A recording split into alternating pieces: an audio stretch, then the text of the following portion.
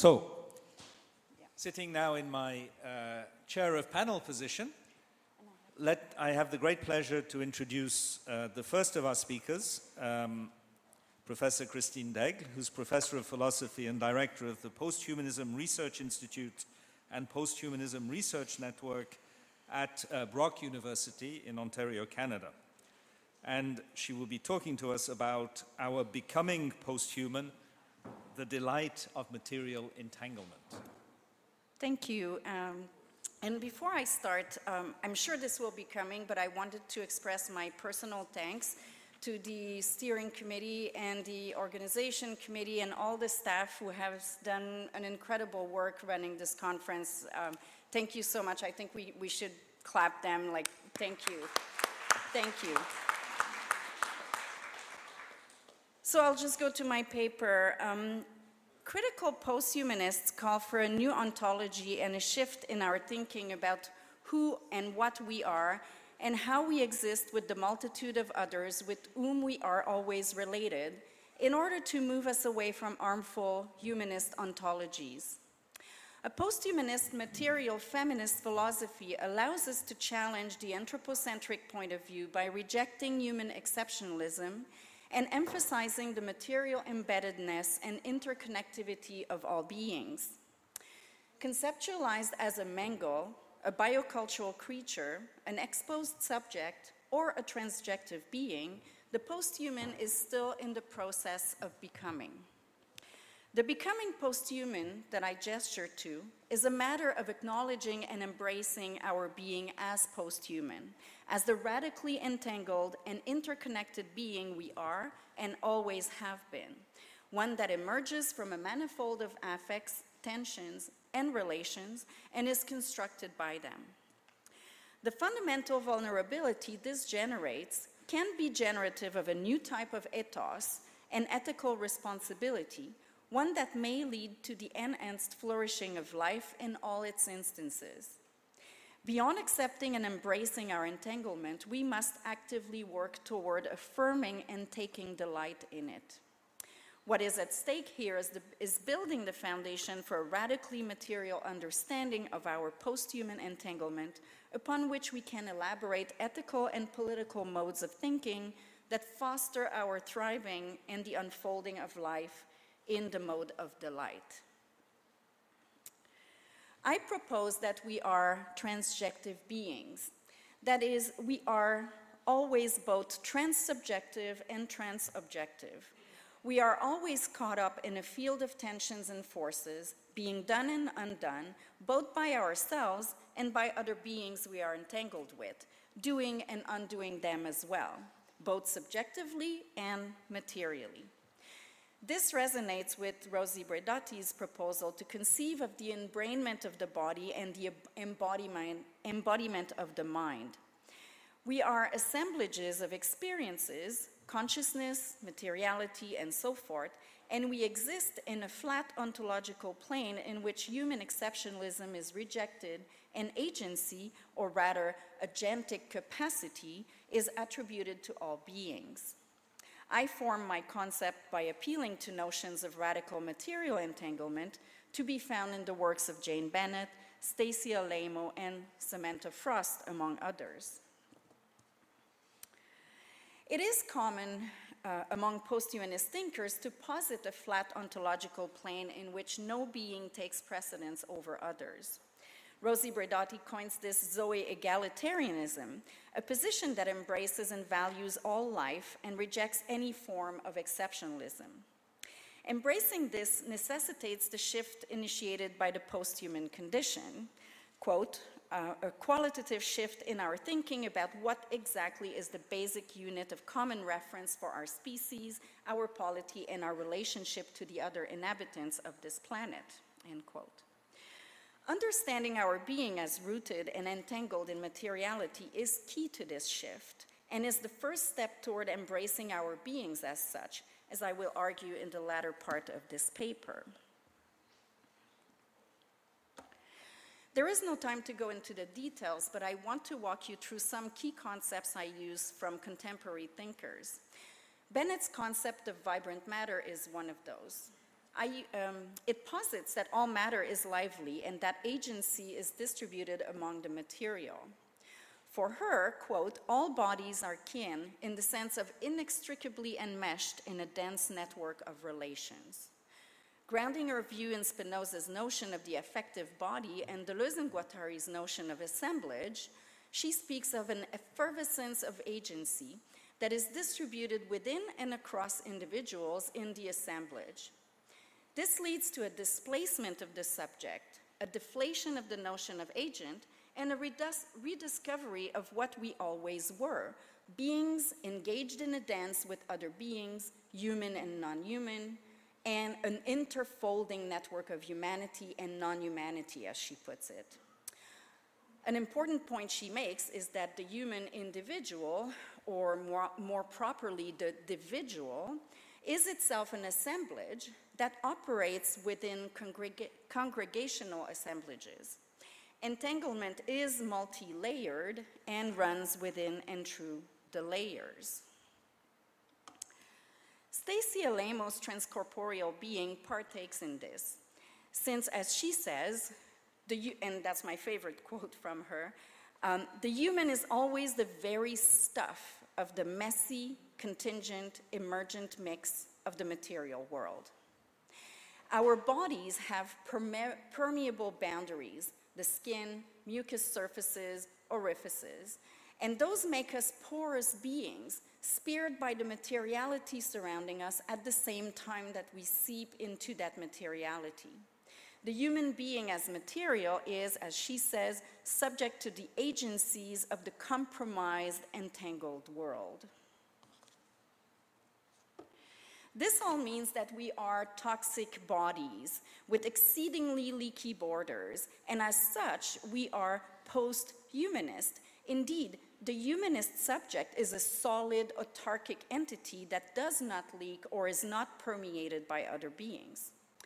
This points to the ontological vulnerability, which is the fabric of our beings, a vulnerability that can be problematic in a humanist context, wherein we try to deny it or guard ourselves against it. It can, however, be the tool we need to thrive as post-humans.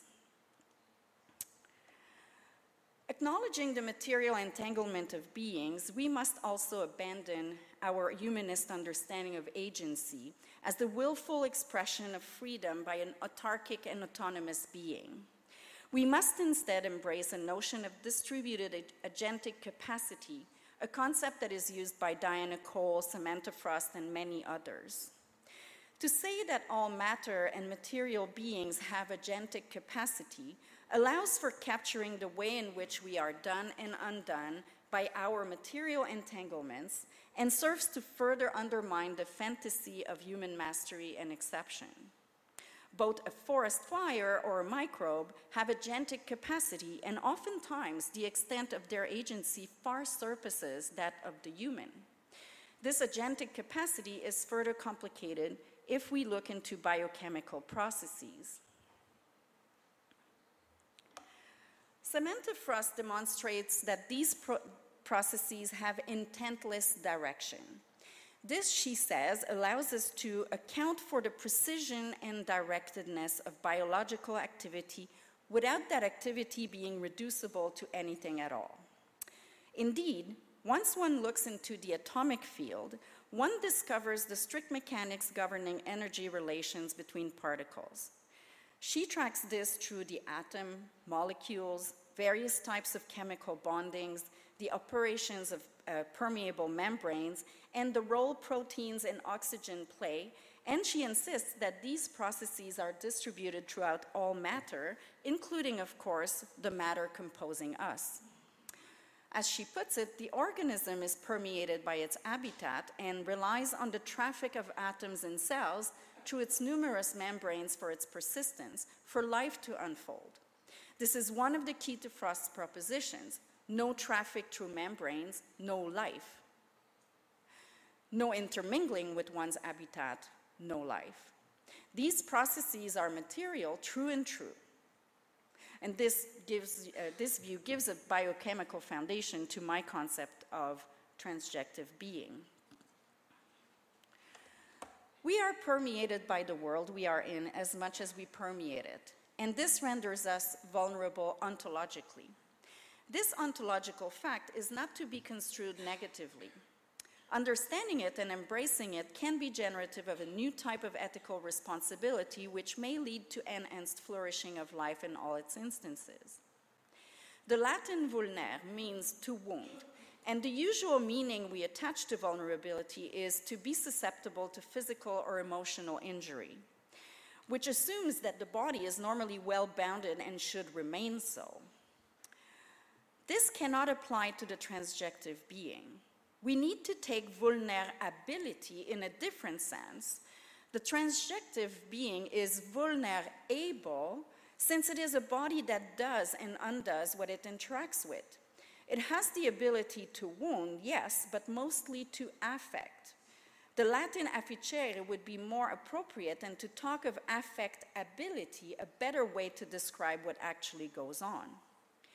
Being entangled in that affective fabric, our being is not only on the giving end of wounding, but on its receiving end as well. To wound is to affect. To quote Bennett again, quote, in a knotted world of vibrant matter, to harm one section of the web may very well be to harm oneself. But further, I would add, to be harmed is also to harm.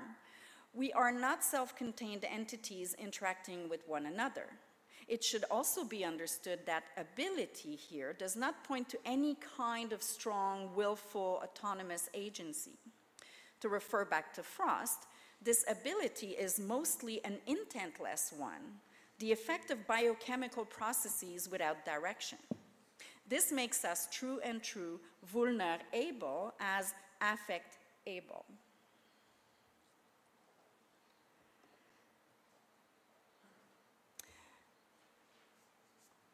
Oh, I forgot to skip that, okay. Vulnerability is something we have most often sought to guard ourselves against. However, as Simone Drischel puts it, quote, in seeking to defend ourselves, we, perversely, come to violate ourselves. Or to put this differently, what we preserve in self-preservation is what makes the self inhuman rather than human. In an effort to protect ourselves and become invulnerable, we do violence to ourselves and dehumanize ourselves. It would be best to accept and embrace our vulnerability and seek a multitude of experiences. Claire Colebrook identifies the denial of our vulnerability, the forgetting of our impotentiality, with humanistic thought. Indeed, a subject that fantasizes about its own autonomy wishes to be potent rather than vulnerable. In Frames of War, Butler claims that the body as social phenomenon is vulnerable by definition. But the post-human transjective being presents itself as even more vulnerable than what Butler is offering, because its permeability lays at its very biochemical core. A being whose persistence depends on transit through its own being and on its own transit through other beings, a being whose striving relies on its affecting and being affected by other beings, subjectively, socially, materially. Posthuman vulnerability is something we ought to cherish and nourish. It is an ambiguous potentiality that we need to nurture. Providing a theorization of the human and all being as transjective and radically materially entangled moves us away from the centrality of a subject and its experiences, which has been the entire focus of the humanist tradition. It is a post-human move, literally a post-humanism. The focus on materiality and its radical entanglement is a further post-human move that allows us to understand how our vulnerability is constitutive of ourselves and other beings. It is the very foundation of life and what allows for life to persist. As such, it needs to be embraced, cherished, and fostered. The task is to recover ourselves as post-human.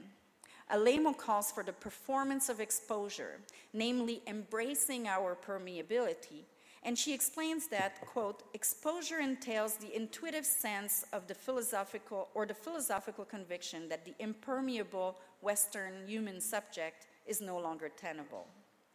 To occupy exposure as insurgent vulnerability is to perform material rather than abstract alliances, she says. The exposed subject is always already penetrated by substances and forces that can never be properly accounted for.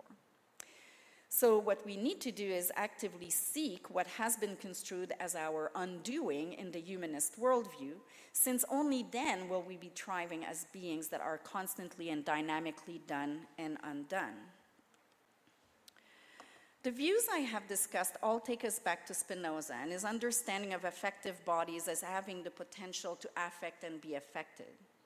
In her study of Spinoza, Asana Sharp explains that the politics of renaturalization depends on an accurate ontological understanding of ourselves and our active embrace of it. As she says, quote, only when we consider ourselves to be constituted by our constellations of relationships and community of affects can we hope to transform the forces that shape our actions and characters, end quote. And this includes the material entanglements of which we are. As she points out, there are multiple agencies at work, including what she refers to as impersonal politics, that which allows for the conscious and personal processes to unfold. Making ourselves aware of the existence and operation of these processes is key to not only a better understanding, but to an active embrace of a better ethos, a transjective ethics, one that immerses us in these processes rather than distinguish us from them. As she puts it, this requires an affective orientation toward joy, which indicates an augmentation in one's power or agency. It is only through such an orientation that we may take delight in our vulnerability and thrive ethically. The ethics we need is not a set of rules, but rather the embrace of an ethos and the adoption of an orientation toward being, whereby one sees oneself as interconnected and one values life in its varied forms of intermingled striving. Acknowledging and nurturing our ontological vulnerability yields ethical growth by allowing this striving to unfold for all beings. To put it in Nietzschean terms, this means affirming life in all its instances, a sacred yes. Were we ever human in the humanist sense of the word? Have we not been post-human all along? This is a line of questioning put forward most recently by Claire Colebrook, for example. The idea is to claim, in the manner of Bruno Latour's We Have Never Been Modern, that we have never been human. The humanist ideals, autonomy, human exceptionalism, the rational human, the numerous dualisms, are merely concepts that have been superimposed on our reality, and we constantly fail to conform to them, somewhat like Nietzsche's Christian who is doomed to sin because the ideal of Christian morality is unattainable. Living as humanists, we are necessarily alienated because we fail to embrace ourselves and life as they are. The becoming posthuman that I gestured to, along with many other critical posthumanists, is precisely a matter of acknowledging and embracing our being as posthuman, or perhaps as anti-human, as the human that we were before humanism laid its crushing ideals upon us. It is a matter of being authentic, maybe, about the entangled beings we are, rather than imagine ourselves to be the humans we can never be. Understanding our being as rooted and entangled in materiality is key to conceiving ourselves differently, and will yield an experience of our lives in the mode of delight, one that will foster our potential to affect and be affected rather than suppress it. Thank you.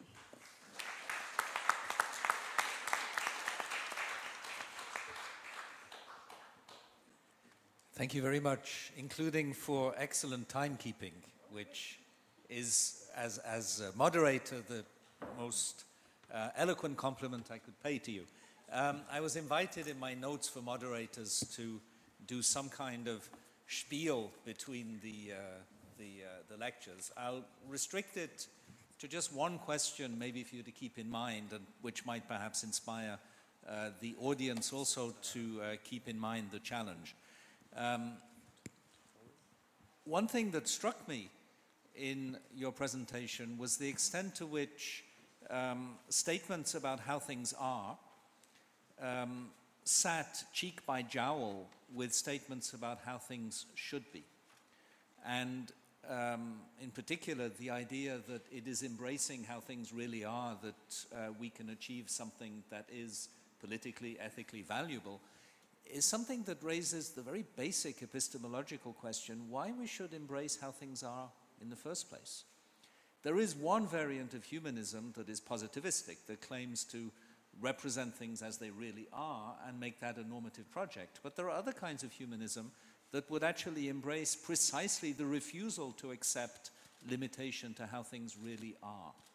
How does that chime, conflict, harmonize, or otherwise dissonate with what you were saying? That's the question I'd like to leave hanging. Our second speaker, perhaps, is going to address precisely the same question, in which case that will be perfect, because it'll get a dialogue, or at least a debate, moving.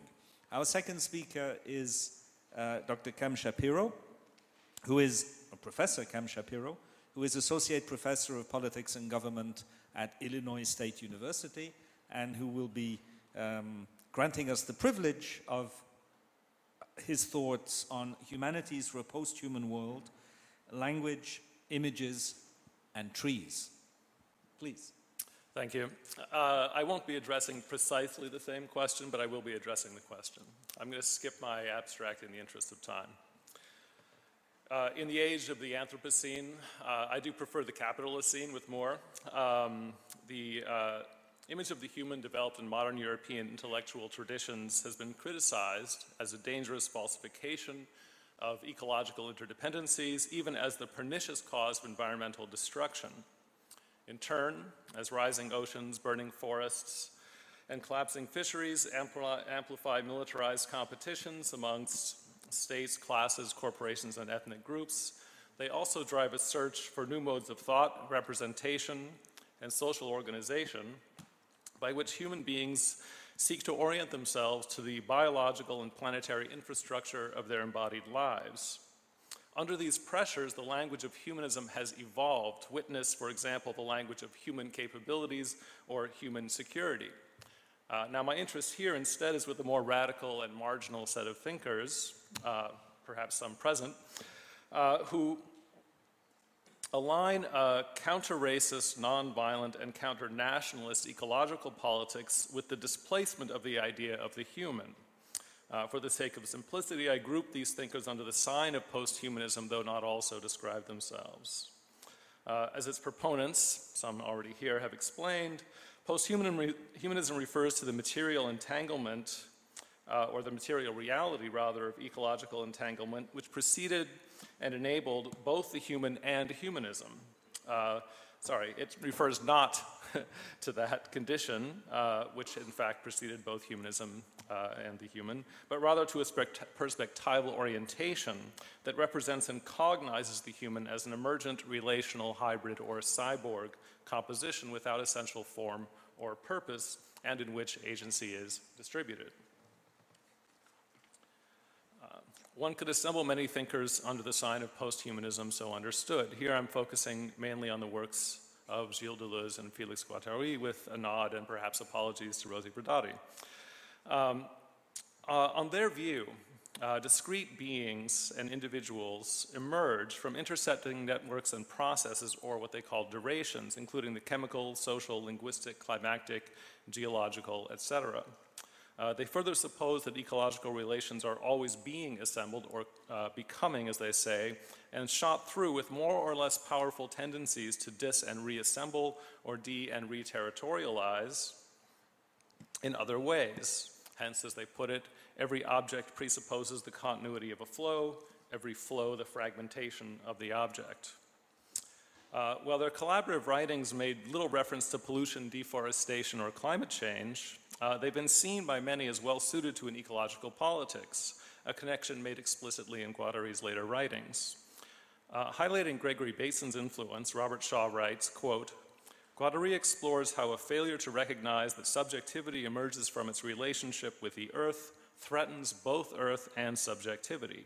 This emerges as an attempt to counter the increasingly precarious relationship between human, social, and environmental ecologies. It is an ecosophy which brings an ethico-political orientation of responsibility toward the earthed and worldly subjectivity, unquote. I take this as a fairly common supposition, and it's a fairly familiar way of expressing that supposition regarding the ethical and political implications of post-humanist thought more generally. More cautiously, Jeffrey Nealon suggests that taking plant life as the ontological model, understood in Deleuzian terms as a territorial rhizomatic assemblage rather than a set of individuated animal organisms, will hopefully attune us better to ecological co-implications in what he calls our dark ecological times. He writes, quote, "The animal territory for thematizing life focuses our attention on biopolitical competition among individuated organisms to the detriment of this robust sense of distributed, interconnected life."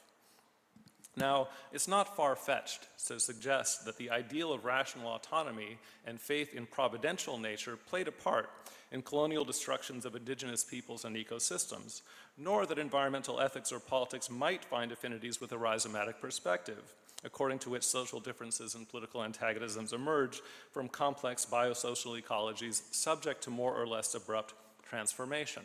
However, if we adopt the view that human ideas and sensibilities are ecologically entangled, it follows that post-humanist philosophies are also entangled. That is, they do not more or less adequately represent, but rather participate in and intersect with other ecological processes.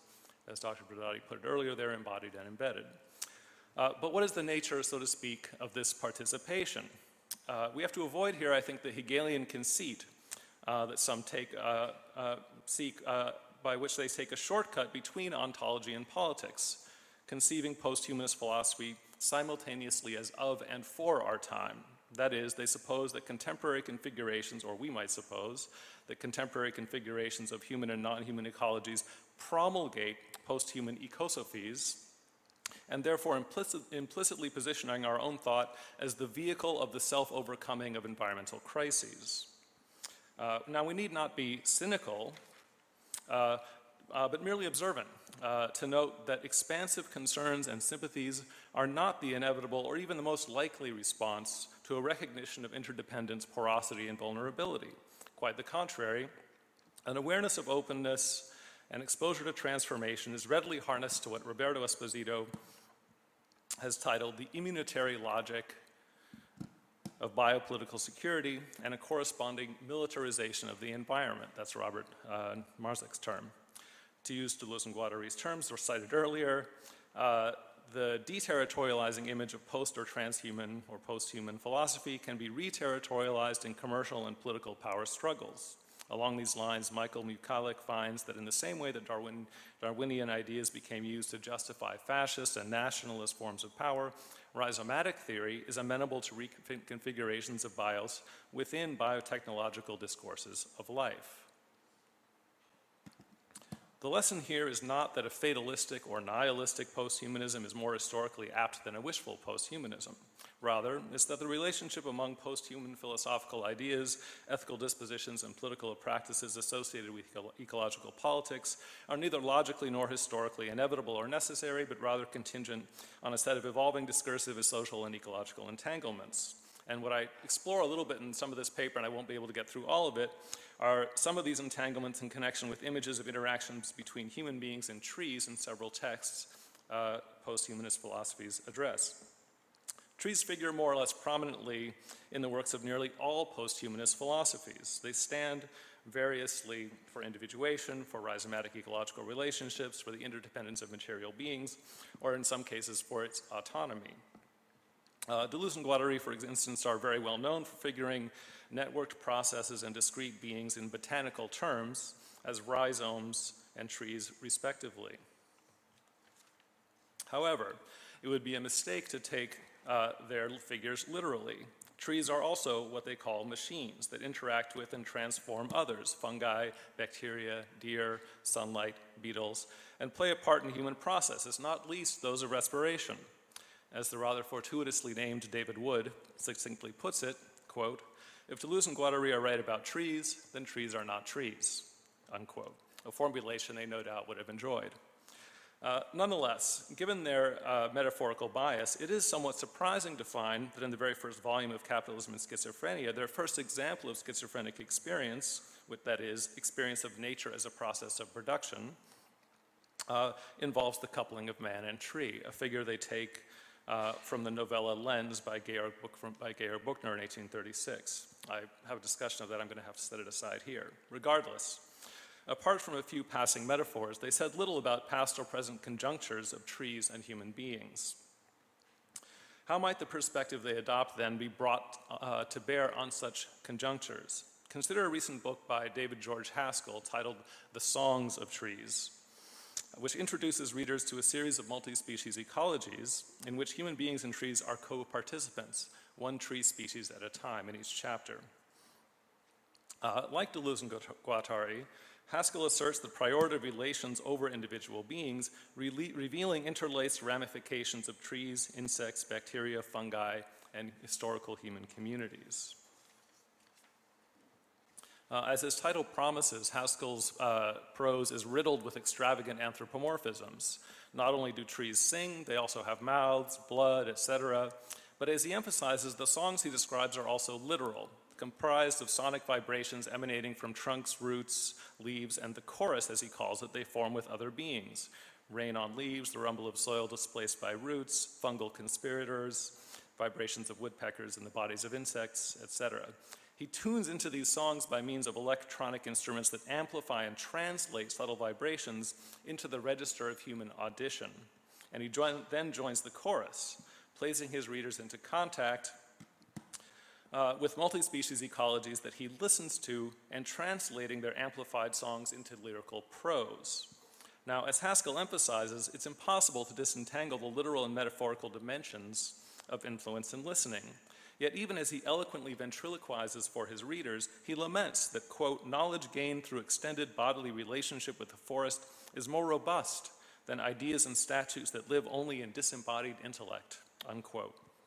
Carried away by the music, Haskell forgets that dichotomies between embodied and intellectual knowing are unsustainable on his own terms. Regarding another poet in the woods, in his lecture on symbol, Alfred North Whitehead reminds us that, quote, both the word and the trees themselves enter into our experience on equal terms. Thus, for the poet in his ecstasy, or perhaps agony, of composition, the trees are the symbols and the words are the meaning. For us, the words are symbols which enable us to capture the rapture of the poet in the forest. Now this applies also to the images here on screen, which are not trees, but again, images. However, they also enter our experience, as Whitehead puts it, on equal terms. Whitehead describes the reciprocal correlation between trees and words in his example of sylvan poetry as, quote, the most fundamental exemplification of symbolism, unquote. For him, all symbolism correlates experiences which he attributes to both human and non-human beings, tying sounds to images, smells, what have you, and vice versa. As he explains, a language elicits not only cognitive meaning, but also, quote, enveloping suggestiveness and emotional efficacy, unquote. Hence, quote, it is a mistake to think of words primarily as the vehicle of thoughts, unquote. Now my question is, might trees also work this way, as agents of post-humanist perspectives? Whitehead himself suggested that, quote, certain aesthetic experiences which are easy to produce make better symbols than do words, unquote. So why not trees? The question has been asked in earnest. I'm not the first. Pierce Stevens, for instance, suggests that the vitality of encounters with nature, or nature experiences as he calls them, depend upon the extent to which they grant possibilities of, quote, new perception through non-instrumentalized immediate experience, unquote. The tenor of such experiences, however, vary dramatically, ranging, as Whitehead puts it, from ecstasy to agony, or as he suggests in other places, terror. Anyone who spent a night alone, cold, in unfamiliar woods knows that material entanglement, if I may say so this way, is not always delightful. Not only is this the case for nature experiences, but as Whitehead says, for all meanings. He, quote, meanings are often shifting and indeterminate, and this happens even in the case of words. Shocking. The same can be said for trees. Their aesthetic and their ethico-political value will vary along with the territories, very broadly understood, in which they are encountered. But while trees have no intrinsic aesthetic value, they can nonetheless be vital components of landscapes of concern, indifference, care, terror, responsibility, etc. In his study of slow violence, for instance, Rob Nixon describes several intersecting dimensions along which trees contribute to human environmental politics. As he notes, the Green Belt movement formed by the Wangari Maathai to combat deforestation and forced dislocations in Kenya, one of his privileged examples of the environmentalism of the poor, illuminated the reverberation of tree ecosystems in social and military conflicts. And in the movement, he argues, trees served a theatrical as well as a strategic function, playing a part in what he calls aesthetic activism. He writes, tree planting served not only as a practical response to an attritional environmental calamity, but in addition a symbolic hub for political resistance and for media coverage of an otherwise amorphous issue. Again, shifting in indeterminate meanings, here given shape precisely by tree planting. In the Greenbelt movement, he describes, trees comprise a kind of slow anti-violence, thematizing the transgenerational temporality of sustainable ecologies. And as this case shows, trees not only play a crucial role as connectors and symbols of ecological interdependencies, but they also shape human temporal perspectives. Indeed, they've often played a central role in marking the durations as well as the territorial locations of transgenerational human societies, as well as, of course, having a significant place to play in many human cosmologies. The tree of life, for instance, appears in many different cultural contexts. It was also the name of a synagogue recently attacked in an act of anti-Semitic violence in the United States. Now, I'm almost done here. More speculatively, it might be argued that the temporal perspective proper to trees is well suited to the ethical and political imaginaries of post-humanist thinkers.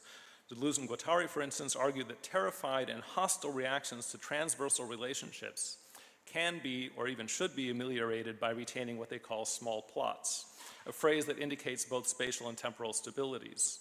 Understood along both axes, trees might serve as mediators of sorts between the turbulence of contemporary social and ecological processes and the geological perspective implied by the term the Anthropocene, which situates human history in long durations or cycles of climactic change. And in this respect, the focus instead on tree temporality may provide a welcome, the latter, the Anthropocene temporality, may provide a welcome estrangement from instrumental pressures, but it also serves what Nietzsche called an extramoral cosmic perspective, more conducive to nihilism than to care and responsibility for the ephemeral lives of little animals in the far-off corner of the universe. I can't elaborate on these speculations here, but only note that none of this is inevitable or even likely, and that the ethical or political function of post-humanist philosophies, again, will depend on their creative deployment in changing social and ecological circumstances.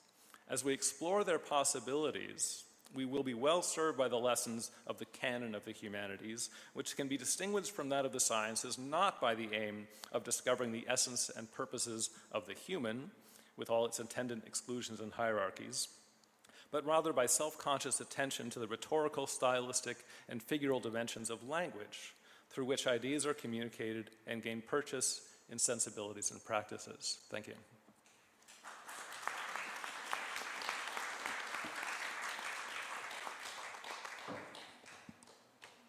Thank you for a most inspiring presentation and for reminding us that trees aren't bad. I was much struck by your comment that the notion of the rhizome in Deleuze and Guattari shouldn't be taken too literally. God, it often is, as if it was some kind of gardening manual. The whole point was to dismiss the metaphorical privilege, the normative privilege given to the idea of the tree, dating back to Aristotle, by reminding everyone that there's nothing special about trees within the vegetal realm.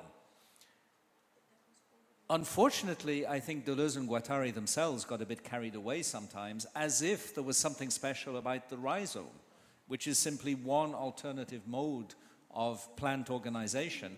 Many plants are neither rhizomes nor trees, and that's absolutely fine too. The whole point, and going back, I think, to Rosie's keynote, is that modes of material organization are simply what they are. They don't give us a message or a mandate. to structure either our thought or our reality in order to align with them. And speaking as an amateur gardener myself, many rhizomes are weeds.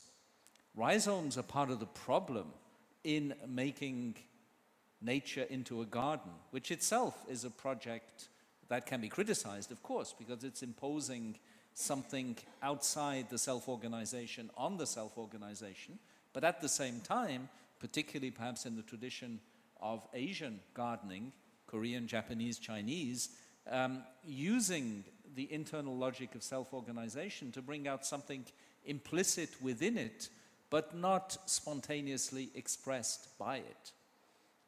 And in that regard, getting rid of the rhizomes, because they are weeds, is one crucial aspect of making the garden into a garden.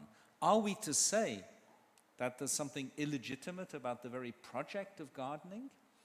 I'm not sure that's what Deleuze and Guattari meant, and I'm not sure, even if they meant it, that it's something that legitimately can be extracted from their theoretical concept. So perhaps we need, among other things, and thank you for opening that particular theme or line of thought, perhaps we need, among other things in our discussion later, to be talking precisely about gardening. Our third speaker, and I mean that very seriously, literally, if you will, gardening as project, process, activity, and mode of understanding and self-understanding. Our third speaker, and last speaker in this panel, is Yvonne Foerster, who is a research fellow at the Institute for Advanced Studies in Cultural Sciences at the University of Constance in Germany, and also affiliated with Leuphana University Luenebrug. And she will be addressing us on emergent technologies and post-human embodiment. The floor is yours.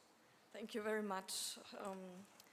I think my presentation will match very well with what we heard before, because I'm coming from philosophy, so my main focus is phenomenology. Doing Merleau-Ponty, the French philosopher, and his philosophy is all about non-dualistic thinking, about being entangled with the things, about becoming in the world. That means the subject and the object as the big categories, he doesn't think they are a given. They are not there yet. So when something comes into the world, be it an organism, be it a plant, be it a human being, it becomes with this type of contact.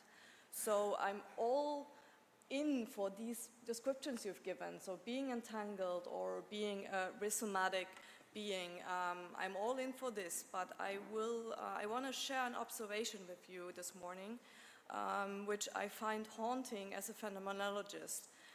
If we look at the movies, and the movies are in our culture quite important. There's a German philosopher and a film theorist, Joseph Früchtel. He says that the movies are kind of semi-grand narratives. So if you remember Françoise Lyotard, who said the grand narratives, they have died, they are not there anymore. They don't give us, Christianity, for example, they don't give us this orientation anymore. So the movies are kind of taking this place. It's not one movie that will give us the narrative of our life, of our future society, but it's the topics in the movies, the images we find that kind of constitute a cultural atmosphere. In a sense, that's why I take the movie so seriously. And now we have a very weird situation that in philosophy, in media philosophy, and also in post-human theory, we speak of this dissolution of the subject, a subject that has been really problematic, the subject of the Anthropocene. The strong subject, the closed subject, is criticized, and it's losing its boundaries in a positive sense. So we're making theories that rely on this relationship with the outer world. While there is a kind of different talk in technology, where we all are very optimistic in the sense that our bodies will be enhanced, that we will perfect our lives, and we will be the active creators of our future. And this is the setup, the cultural setup in which the movies arise. And the movies show us a whole different image. They show us suffering bodies. They show us tortured bodies, punished bodies. The body comes back like a zombie, it haunts us. And this is the setup I want to try to understand, which is for me an important thing to see why the body comes back with all its force in such a negative way while we are constructing these interesting futures intellectually. So let me give you some examples. I will try to make clear what I mean with the topic of the fourth revolution. The fourth revolution fundamentally differs from the industrial revolution when it comes to embodiment or bodily engagement with machines. You all know the scene from Charlie Chaplin's movie Modern Times from 1936, in which he is toiling at the treadmill and whose rhythm possesses his body. Maybe we can see a little image of that. Oh, I have to go for it. Just like a minute. Double on bench 5. Check on the nut tightener. Nuts coming through loose on bench 5. Attention, foreman.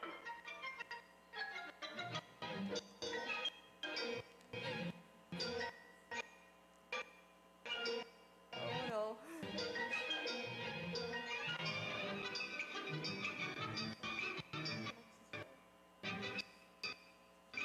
No, I think we need to stop it. So you all have seen it. What is happening? He is standing at the treadmill, and the treadmill is going quicker and quicker, and when he goes off the treadmill, he goes like this. So he will still have that rhythm possessing his body, which was like introduced to his body through this type of work. And then we had the digital revolution. And that didn't change so much. With the introduction of the computer screens and the mobile phones, the body was oriented in a central perspective style toward these devices. Though in a less painful way, with the new technologies, another regime of movement or stasis was introduced. Humans became less integrated within the large assemblies of machines that we've seen in the Industrial Revolution. Instead, work has become more and more a static thing. The white-collar worker sitting all day in front of a personal computer became the paradigm of work, at least in the Western world. So images like this one, it's still pretty modern, so we still have the treadmill, and the other kind of treadmill is sitting in front of a screen. And this type of bodily orientation is a very old one, since it dates back to the central perspective. So the invention of the central perspective essentially shapes the technology we have now. So all the time we look at our beloved phones, we're reincarnating the central perspective, which is essentially also a dualistic perspective. We have an object and a subject, and both are oriented toward each other. Let me share one more. With the fourth revolution, the role of the worker and her body changes. The fourth revolution promises to free the body from inhumane labor and repetitive tasks such as analyzing endless lists of data and documents. Artificial intelligence is about to take over analytic tasks, and robots will do the toiling. It is for humans now time to recover our creative abilities. Their gift of empathy and vision to build a better future of humans will be decisive for the next, say, 10 to 20 years. We all know that the story is too good to be true. Every revolution comes with frictions and mostly painful processes of restructuring work and society. Let me share one observation. There's an interesting ambivalence with the contemporary discourse when it comes to the body. On the one hand side, a great future gets depicted, where human bodies are freed from inhumane working conditions. Heavy bodily labor, as well as annoying repetitive cognitive tasks, will be done by automated processes and artificial intelligences.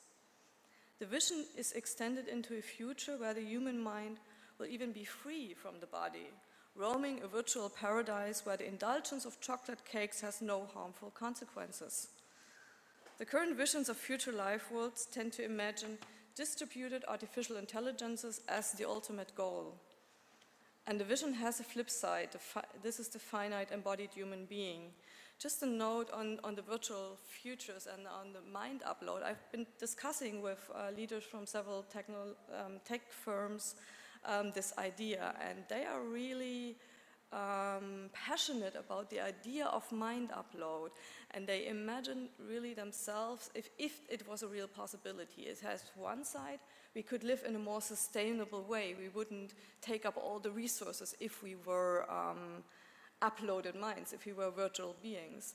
But still, this vision comes with a strong sense of bodily pleasures, which I find weird because we don't have any concept how we could exist within a virtual space and still enjoy the bodily pleasures. But this is a miracle, a riddle that is still to be solved. So here we get to the other side of the current discourse on human-machine relations, the prevalence of the dystopian narratives. If one takes a closer look at science fiction movies, we see these tortured, punished, and suffering bodies. The soft version of this dystopian narrative presents human being as an outdated species. If you remember Spike Jonze's Her, this movie is about falling in love with operating systems in a computer that seem very human-like because their voice is so human-like and they're so intelligent and they have empathy and so on. But in the end, they kind of unite in another dimension, and then the humans get left behind and they're just outdated versions. Same thing goes for Transcendence. Transcendence, a movie from 2014 by Wally Pfister made. This imagines also an uploaded mind that becomes general intelligence, and in the end, this general intelligence becomes kind of evil or is perceived as a danger to humanity. So the only thing is to switch off all technology.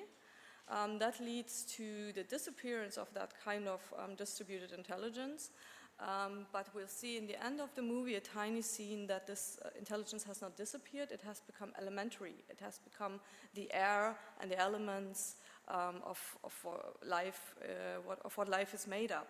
And again, humanity stays behind without any technology, going back basically to the Middle Ages in lifestyle. So this is the softer version. And the other version, you'll see some images later, is the mind upload as a type of extreme suffering. We see that mainly in Black Mirror. Black Mirror has many, the US series has many movies in the series where the mind upload is an extreme suffering because the consciousness that formerly had been an embodied consciousness is suddenly without the body. So these are the big topics we find in the movies. My working hypothesis is that we lack images and theories that develop a positive notion of post-human forms of embodiment. And I think we need such constructive notions in order to develop a viable ethics for what is coming. So in the following, I will give a short overview of theories that structurally tend to be oblivious of embodied experience and cognition. For example, neuroscience. In neuroscience, human cognition has been viewed as information processing in analogy to computers. The computer model of the mind has lost its fascination today. But the idea that it's all in your head is ubiquitous. The gray matter has been identified as Descartes' res cogitans. The mind has become materialized in a complex net of synapses whose activity starts prior to conscious experience. The fact that this brain is embedded in an organism and the organism embedded and entangled in an environment and able to extend its cognition through diverse media is not central to neuroscientific research. The oblivion of the body is taken one step further with technology. The human-machine interface already exists in form of pacemakers, VR glasses, or implants that prevent epileptic seizures. The future vision is to build interfaces that enhance cognition and connect brains within larger human-machine networks. That would mean manipulating cognition on a pre-conscious level. This is also not as new as it sounds. It's long-standing topics of media theory and media philosophy that technology is constitutive of the way we think, act, and hence create cultures. Digital technology takes this to a whole new level because it operates on temporal microscales, and this exerts an influence beyond any form of experience. And here come theories in media philosophy that I find very interesting in terms of in a metaphysic sense. So if we look at, for example, Catherine Hale's idea of the technogenesis of the human mind, where she describes how technological processes reconfigure how we think and act before we know it. Similar to this is Bernard Stiegler's epiphylogenesis. It's a cultural evolution with means that are not human. So essentially we are developing our cognitive setup through a technology that we created, but that in turn creates us because it works on temporal microscales that we cannot perceive this influence. I mean, we also did not perceive how maybe the printing and writing might have altered our cognition. But at this point, the description we get from philosophy side are turning the human cognition into something very passive. So we are formed and informed by the technology, and we have no access to this process. Also, we don't have access to how our neural setup creates our consciousness. So these two forms are very constructing a passive subject. And if one takes a bird's eye perspective on these different discourses, be it neuroscience or media philosophy or philosophy of ecology, even where the human agency is equal to technology agency, there is one common factor. Human life is depicted as either coming too late or being rather passively caught up. And the contrast against this is the transhumanist discourse on us, and also from technology, on us creating, actively designing a future and becoming the better of ourselves. And this creates a very, very active subject that sounds pretty much like the subject from the Anthropocene.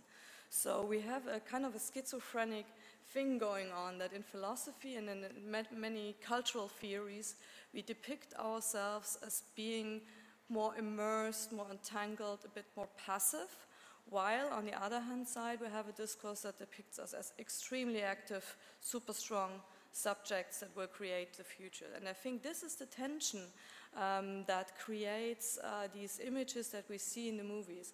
I wanted to show some more examples, but I think I'm running out of time. You have 3 minutes. 3 minutes, okay. So I might spare you the horrible scenes we see, but it is precisely what happens that it seems that our bodies are a symptom of this kind of schizophrenic dilemma we are in. So we have two grand narratives of what our conditio humana at the moment is. One is this passive thing of being a part in a larger ecology, and we need to do something for the better of this ecology, because previously we have constructed ourselves as we can influence every type of process, and now we know no nonlinear processes are not really understandable for human beings, so we have to conceive of ourselves as a part in a larger whole.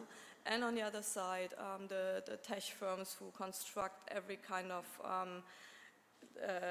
say technological environment as something that leads to a bright future and that leads to perfecting the human beings.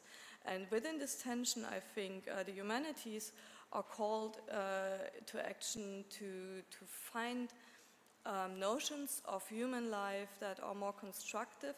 And what I would say, not reintroducing the strong subject, but we need to introduce a concept of experience, which is vital to understanding how human beings and how the whole life world is changing and can be formed in new and constructive and also sustainable ways.